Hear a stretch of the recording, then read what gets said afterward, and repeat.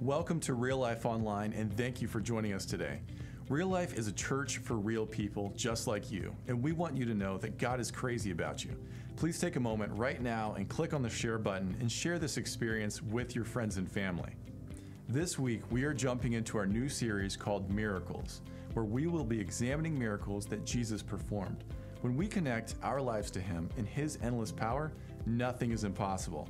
Today, Pastor Jay looks at the miracle of Jesus feeding the 5,000 and helps us see when we take what God has given us and we lay it at the feet of Jesus, anything can happen. Thanks again for joining us today, and let's get ready for Real Life Online.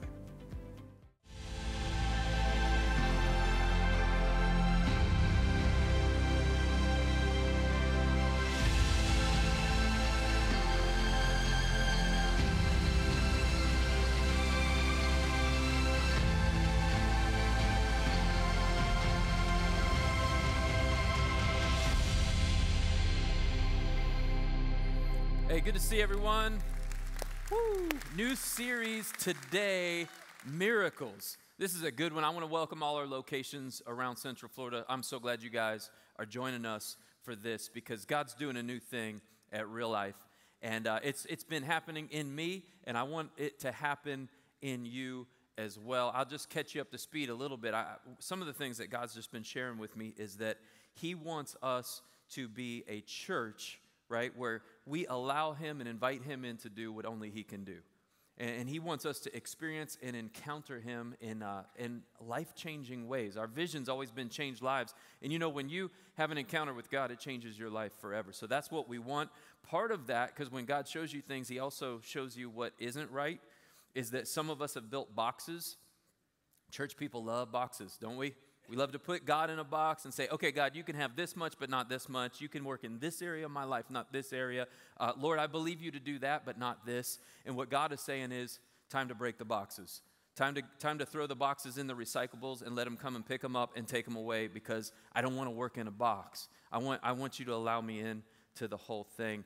And I think part of this is also, there are probably some of us who have stopped believing that the impossible is possible. And we've maybe come to a place in our life where we're just like, we're focused on what we can do, but not what He can do. And what I want to encourage you to do as we start this series is just come to God fresh and new and with like a childlike faith. Like, all right, God, you know how I got here, but I don't want to stay here. And so I believe you are who you say you are, and I believe you can do what you say you can do. Nothing is impossible. All right, I want to pray that for us right now. Let's pray together. God, thank you for miracles. I want to thank you that you're the same yesterday, today, and forever. You didn't just do miracles. You still do miracles. And a lot of us need them, and we don't want to just hear a sermon on it, Lord. We want to actually experience it. And so we just invite you into our lives and into this church to do what only you can do.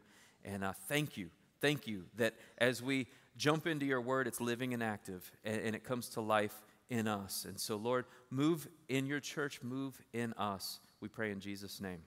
Amen. Boom, we're off to a great start, right? And today, Miracle Series, John chapter 6 is the miracle I want us to focus on first. It's the feeding, we call it the feeding of the 5,000. John chapter 6, and of course, what we call a miracle, Jesus calls business as usual. It's just what He does. What is supernatural to us comes naturally to Him. And so He does miracles, and He's like, whatevs, no big deal, basic. But we're like, whoa, what was that? And we're going to experience one of those today. John chapter 6, starting in verse 1. Sometime after this, Jesus crossed to the far side, or the far shore of the Sea of Galilee, that is the Sea of Tiberias. And a great crowd of people followed Him because they saw the signs that He had performed by healing the sick. And then Jesus went up on a mountainside and sat down with His disciples. I've been to that mountainside, beautiful area on the other side of the Sea of Galilee, and where this miracle probably took place. The Jewish Passover festival was near. When Jesus looked up and saw a great crowd coming toward Him, He said to Philip, "Where shall we buy bread for these people to eat?" He asked this, check this out. He asked this only to test Him, for God bless you. It just wouldn't have been right to let that go without saying that. We're in church. Okay. he asked this only to test him, for he already had in mind what he was going to do. Stop for a second because I have a problem with this. I don't think it's fair that Jesus is asking trick questions. Didn't it just say that Jesus asked him this only to test him? I'm like, hold on, Jesus. We're already not that smart, right? You call us sheep. You know that. I mean, how many encounters does he have with his disciples where he's like, guys, are you kidding me? So you're already God, and we're clearly not, and now you're asking trick questions? That's just not fair. It's not only not fair that Jesus does it, it's not fair that he creates women in his image. Guys, are you with me here, okay? Because this is one of the ways we know that women are more like Jesus, I guess, because y'all do this to us, and I don't understand because I'm just a guy, and if you want to know an answer, you just ask me a question, and I'll tell you, but I don't understand trick questions. Jesus coming at me with trick questions. My wife coming at me. Ladies, you'll do this. Girlfriend, wife, guys, you're sitting there, and what will she do? She'll be like, point to a supermodel, and she'll say, isn't she beautiful? And then look right at you because you know it's a test. You can't say yes. You know that'll end in a bad place, but you also can't say no because then you're lying. Isn't she beautiful? Trick question, right? And women will ask us things like, what are you thinking? What are you thinking about? And you're like, okay, no way I can get this one wrong because the only person that knows what I'm thinking about is me. And so this has to be the right answer. What are you thinking about? Nothing. That's impossible. You can't think about nothing. You have to be thinking about, no, I just was, actually. I was enjoying it, too, till you interrupted. But like, okay, fine. What were you thinking about before that? Pretty sure I wasn't thinking about anything then either. Well, how about before that? Well, before that, I was trying not to think about the supermodel that you pointed out, okay? These trick questions. I can't answer them. You know, how do I look in this new red dress? You know, do you like this? How do I look? I'm like, red. You look red, right? Because I'm thinking this is a trick question. No, but do I look good? Guys, that's an easy one, right? Of course, you look amazing. You're just saying that because you think that's what I want to hear. So confused. Trick questions, man. Does this dress make me look fat? Run, right? You can't answer some of these questions. Jesus. You know, it's bad enough that our wives do it and ladies do it, but Jesus now, he's asking trick questions. Poor Philip, right? He asked this only to test him. He already knew what he was going to do. And so what we don't know, all right, because Jesus is questioning Philip. Interesting that he picks Philip. I think he picks Philip because Philip's from this area. So it's like, okay, this is your hometown, bro. How are we going to do this? Where does a dude get food for 20,000 people around here? That's what we find out. The crowd was 5,000 men. Possibly up to 20,000 people. We're not going to be able to solve this problem. Don't know what the right answer is. It's a trick question. I mean, I'm assuming it was something like, well, sir, you know, to feed a crowd this size, it would take a miracle. But miracles are your specialty. That would be a good line in the Bible, right? You could almost insert that and go, that's the right answer. We don't know what the right answer was. We do know what Philip's answer was. This is interesting. In verse number 7, Philip answered him, it would take more than half a year's wages to buy enough bread for each one to have a bite. Now, this tells us a little something about Philip. You got those number crunchers? Any number crunchers here? Some of you, the analyst, your brain is wired to solve problems and you need data. You go, okay, oh, there's a problem. Hold on. Crunch, slide rule, you figure it out. Philip is that kind of guy, and he's like, okay, let me run some numbers. You're saying we got to feed this crowd, and he comes up with that it would take more than a half a year's wages, more than, not exactly half a year's wages, not all the way to a year's wages. You know these people. Some of you are these people. And we love you, but you're hard to live with. So, but check this out, because there's another personality type. Another of his disciples, Andrew, now Andrew's Simon Peter's brother, spoke up. Here is a boy with 5 small barley loaves and 2 small fish, but how far will they go among so many? So you got Philip, the analyst. You've got Andrew, the action guy. Isn't that, like, if you're married, there's one of you, there's both of you in the marriage, and that's why you're here for counseling. So 2 different personality types. The one is trying to think it through, and he's crunching the numbers. He comes to a conclusion. Can't be done. It's impossible. It would take way too much, and we don't have enough. The other guy takes action. Where he's thinking about it, he's doing something about it. He starts confiscating lunch boxes. Hey, little boy, come here. He's an usher, right? You know this guy. And so he's trying to solve the problem on his own, comes to the same conclusion. Can't be done. There's not enough. Because what are they missing?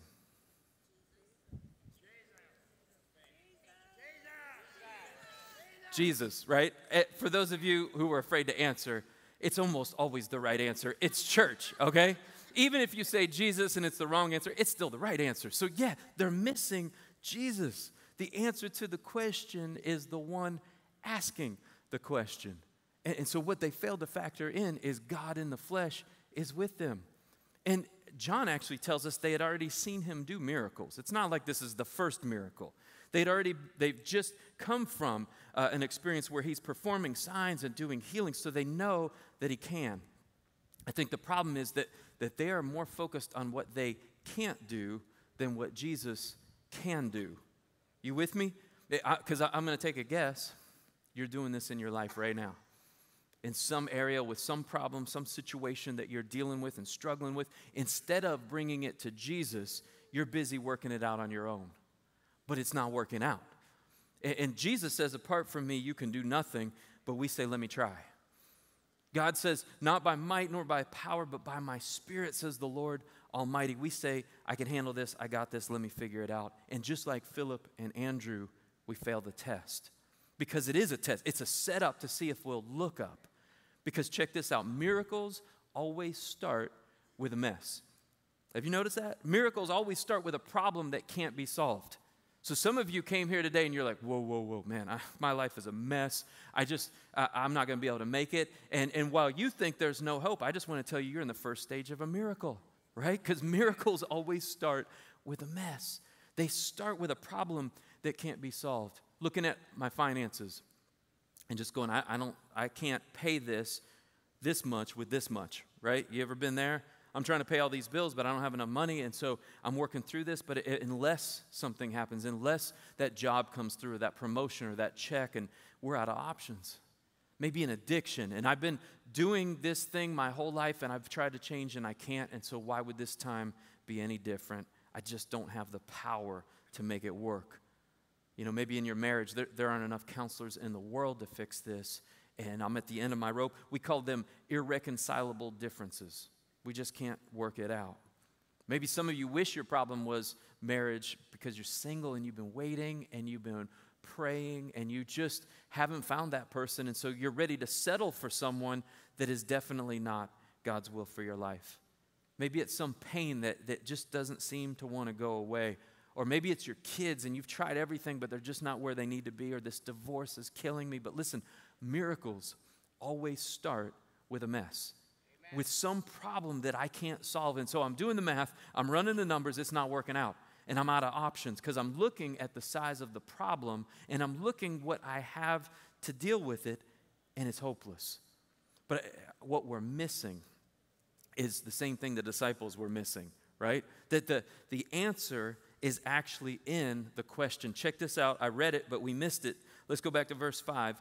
When Jesus looked up and saw a great crowd coming toward him, he said to Philip, where shall we buy? Hold on. What did he say? Where shall we? Okay, notice Jesus never said, hey, Philip, here's the problem. How are you going to solve it on your own? He never said you. He said we. That this is a you and me thing, because if I remain in you and you remain in me, you will bear much fruit. Apart from me, you can do nothing. But it wasn't supposed to be a you thing. It's supposed to be a we thing. How are we going to do this together? Jesus says, take my yoke upon you. And so we're going to pair up like two oxen. I'm going to show you a picture because some of you don't know what I'm talking about. That yoke, Jesus says, here's the thing. It's not a you thing. I want to come alongside you. And so there's me and Jesus right there. He's the strong, good-looking one. We're going to pair up together because you can't do it, but we can. And when I turn my me problems into we problems, that's how miracles start, right? When I invite him in to do what only he can do, the answer is in the question. How are we going to do this? God's plan isn't me, it's we. And I'm with you, he says. And so when I take a we problem and I make it a me problem, I'll fail that test every time. I think, okay, so you guys know I'm not the best mechanic. right? Have we established that? I think we have. In case you forgot 2 words, grease gun. There you go. Yep, You were there. Grease gun. So we'll go back that. If you missed that, you just missed it. I don't know. Go online. You need to know. But recently, okay, so I got teenagers. Teenagers need cars, and so I'm not a great mechanic, and so now we have a problem. Recently, my son Elijah needed front struts for his car, and that's not a me thing, right? He comes to me, he's like, hey, I need struts for my car. A friend helped me figure out what it was, and that's not a me thing. That's not an Elijah thing, and so he's asking mechanics. He's getting prices. He's getting quotes. Best quote he got was about $550, which is too much for a teenager. Probably a good price, but he doesn't have it, and so he starts scrambling. He's putting things into motion, goes on Amazon, and he finds the parts he needs for $155. Thank you, Amazon, right? There, $550 versus $150. We can't do it now. Maybe we can. He orders the parts. We get the parts. They drop them off. I see the lady walking away. I was like, hold on. She's like, yeah. I was like, they're still in the box. We need them on the car. Like they dropped off the parts, but we still have a problem because now we have the parts and we have the car, but we have to put them on. And all my tools are pink, and Robin says I can't use them. So, not sure because it's not a me thing. We got to fix this problem. Then I'm at church. This is so cool how God works. And I run into my friends Bill and Terry. Hadn't seen them in a while. We're talking in the lobby of the church. And Bill and Terry are brothers. And they said, hey, we got a shop, right? And I'm like, what? What kind of shop? And they're like an auto shop. With a lift and with all these tools, and we love to work on cars, and it's at Bill's house. It's right across the street from you. If you ever want to come over and work on a car, if you ever need anything for any cars, just come on by and we'll knock it out. I'm like, how about tomorrow? What a gift, right? And so we get over there in Bill and Terry's shop. There's a picture of Elijah working on his car. Isn't that a great pic? See a young man working on his own car. I had him pose for that. Because, so here's the reality, all right? While Elijah can definitely say, we did it. We got that car fixed. Because he was there, he helped, he got his hands dirty. The truth is, we, didn't really, Terry and Bill, without the shop, without the tools, without the lift, without knowing how much torque to put on the wrench, without Bill and Terry, while we did it, we needed them for the we, right? Otherwise, we would have a car out front of our house on jacks, #redneck lawn ornament. Some of you know what I'm talking about. And it just sits there because the ferry never comes and fixes it. That's why I don't live in an HOA neighborhood. But the truth is there are some things, though, in life we can't do on our own. There are a lot of things that I can't fix this in my own power, and that was really never the plan. What Jesus wants to do is Jesus wants to turn my me problems into we problems. And the stuff I'm trying to figure out, but I can't, the stuff that I'm trying to fix, but I keep coming up short, he's saying, hey, factor me into that equation. Bring me in, get me involved, invite me in, and let's make this a we problem. And when I do, that's when miracles can happen. Everything changes when we get Jesus involved. So check this out. We go to verse 10. Jesus said, okay, here's what we're going to do. Have the people sit down. Now, there was plenty of grass in that place, and they sat down. About 5,000 men were there. So that's probably about 20,000 people. Jesus then took the loaves, he gave thanks, and distributed to those who were seated as much as they wanted. Woo! Some of you go to Olive Garden because of the free breadsticks. You know what I'm saying? This is what's happening right here. As much as they want. He did the same thing with the fish. It's all you can eat at Red Lobster. Thank you, Jesus. When they had all had enough to eat, he said to his disciples, gather the pieces that are left over. Let nothing be wasted. And so they gathered them and filled how many baskets? 12 baskets. Why 12? Because 12 disciples, right? I want each of you to have a disciple doggy bag to take home to your families to tell them what just happened with the pieces of the 5 barley loaves, little biscuits, left over by those who had eaten them. Okay, we're going to review. Not all of us are math people, right? Some of us are pastors. So we're going to review. 5 loaves plus 2 fish equals not enough, right? And Philip tried to solve that problem and do that math. Andrew tried to solve that problem and do that math, but 5 loaves plus 2 fish is not enough food to feed 5,000 men, 20,000 people. It's insufficient. The problem is bigger than the solution. But check this out. 5 loaves plus 2 fish plus Jesus, right? 5 loaves plus 2 fish plus Jesus.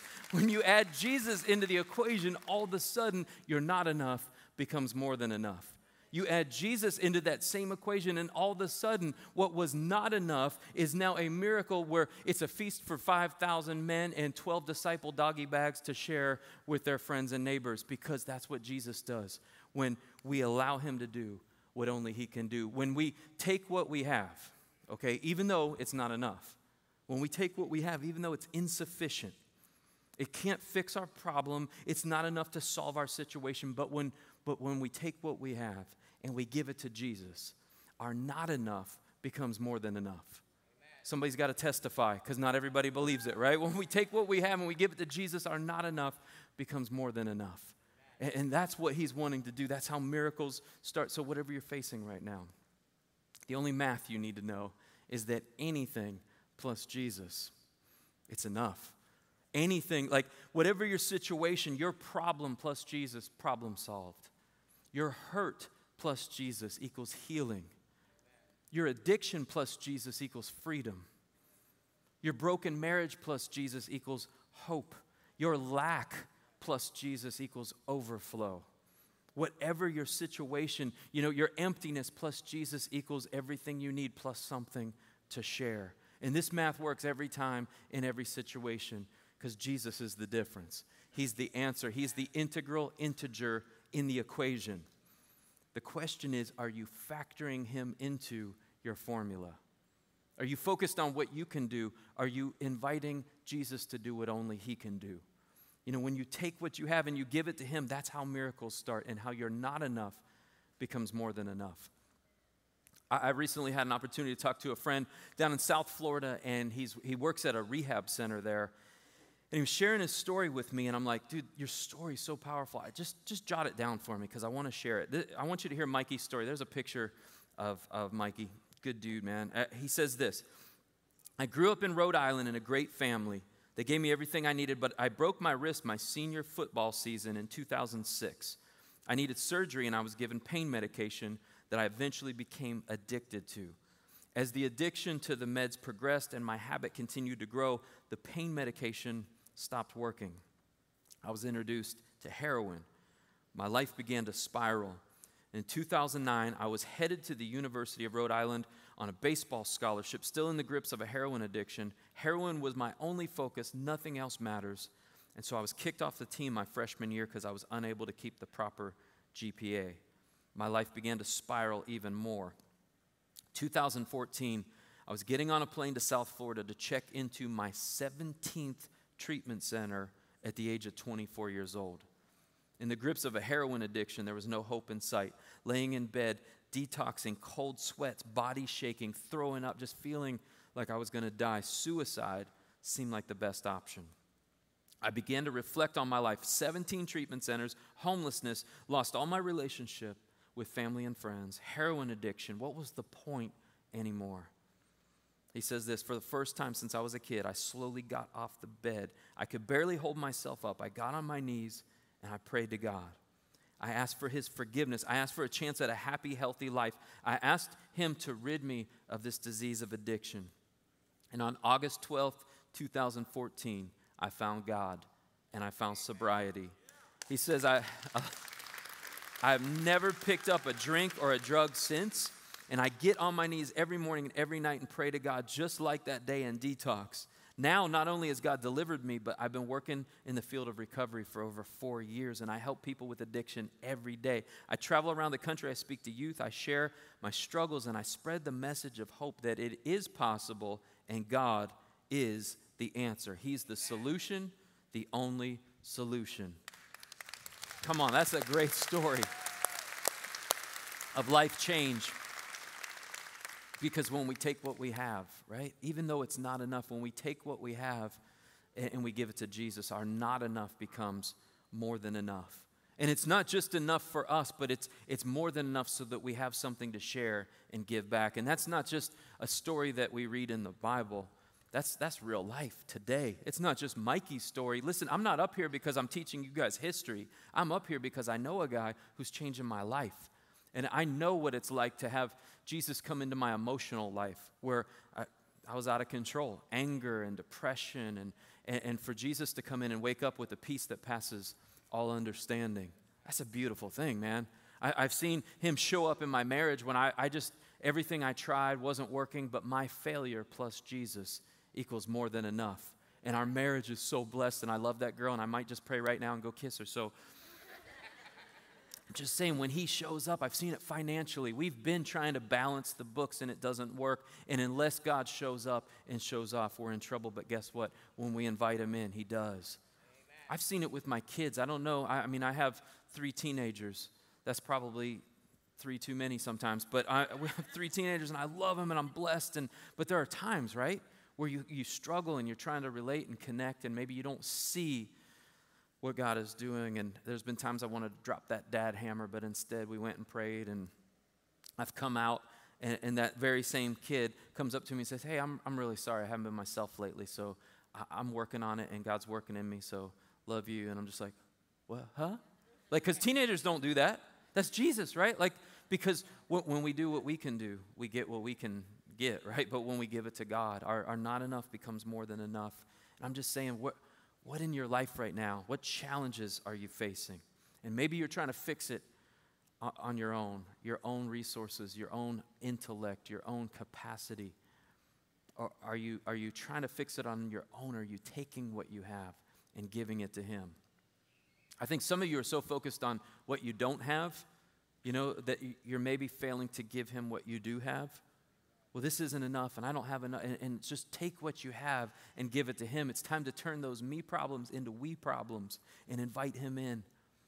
I don't know what test Jesus has you taken right now, but I do know he's the answer. Amen. I don't know what questions that are going on or what problems you're facing, but is there some area of your life where you're coming up short and realizing, I'm not enough. I don't have enough. Hey, put it in his hands and watch him work. And he'll not only turn it around for you, but you'll be taking home doggy bags of blessings to share with the people around you, because that's what Jesus does when we invite him in to do what only he can do. I don't know, you ever think about some of these miracles? It's like, why'd he do it that way? Right? If you're Jesus, I mean, if you have all power, I think, like, why does he do this miracle this way? He had options. We know for sure Satan tempted him. He says, hey, turn these stones to bread. So somehow Jesus, he could have done that. Even Satan knows that he could have just, I think that would have been a cooler miracle, personal opinion. Right? You got all the disciples like, hey, we don't have enough bread. Oh yeah, watch this. Bread starts popping, stones just turn into bread, right? And Andrew, what's that smell? I don't know, Phil. It smells like a bakery. Wow, Jesus, great job. Like, I just think that would be an amazing miracle. But he doesn't do it like that. Why?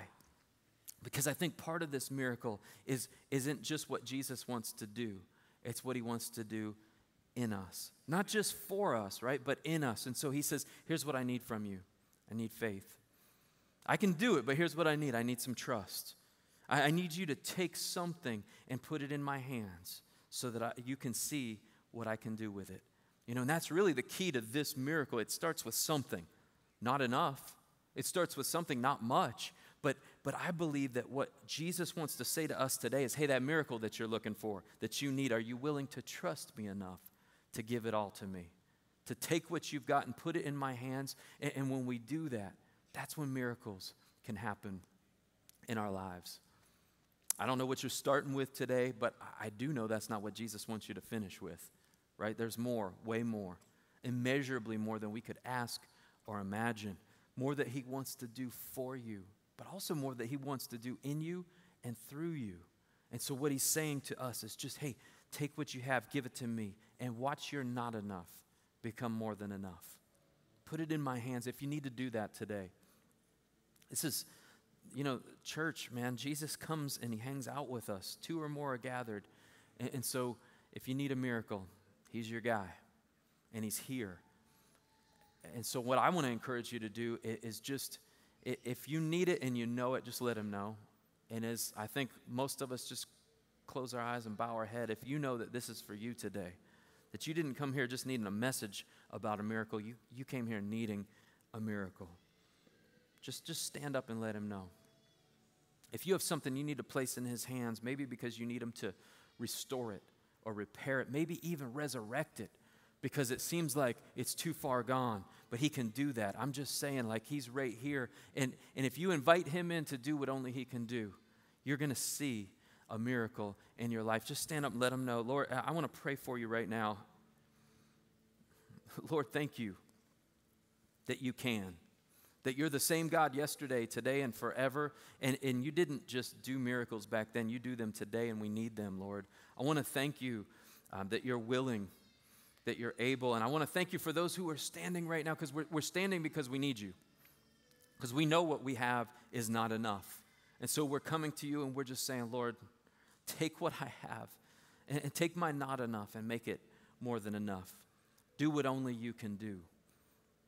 I believe, Lord, some are probably standing because of maybe addiction, and in their own power they cannot break the stronghold or the bonds of temptation and addiction. But where they've had failure, Lord, as they bring that to you, they can have freedom. And so just enter in and show them, be glorified. Lord, I believe some are probably standing because of broken relationships, maybe a marriage that they just can't seem to mend, and where there's been hurt. I pray you will bring healing. Some of us are standing because of loss and grief and pain, and it seems like we can't move on. But you are the God of all comfort, and I pray that you comfort them, not only for them, but to overflowing, like it says in Corinthians, so that we'll have comfort to share with others. Lord, fill them to overflowing, the peace that passes all understanding. Lord, I know some are standing because they need healing, and they're at the end of their rope, and they're just saying, all right, Lord, if you can, if you will, I'm just here. I'm willing to let you do what only you can do. And so would you enter that space and show up and show off in their lives? And Lord, while this is for our good, it's also for your glory. We want to be changed so that people can see who you are and what you can do. And we love you, and just thank you, God. Thank you for showing up. In Jesus' name, amen. What a challenging and inspiring message from Pastor Jay. If you have any questions or are in need of prayer, we would love to hear from you. Please go to real.life/connect and someone will reach out to you soon.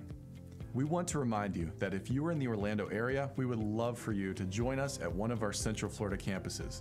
You can find out more about our locations and service times by visiting us online at real.life/locations. Also, if you would like to stay up to date with what God is doing here at Real Life and always know when we go live, subscribe to our YouTube channel now. You can follow us on social media, download our app, or check us out online at real.life to stay plugged in. Once again, thank you for joining us today, and remember that God is crazy about you.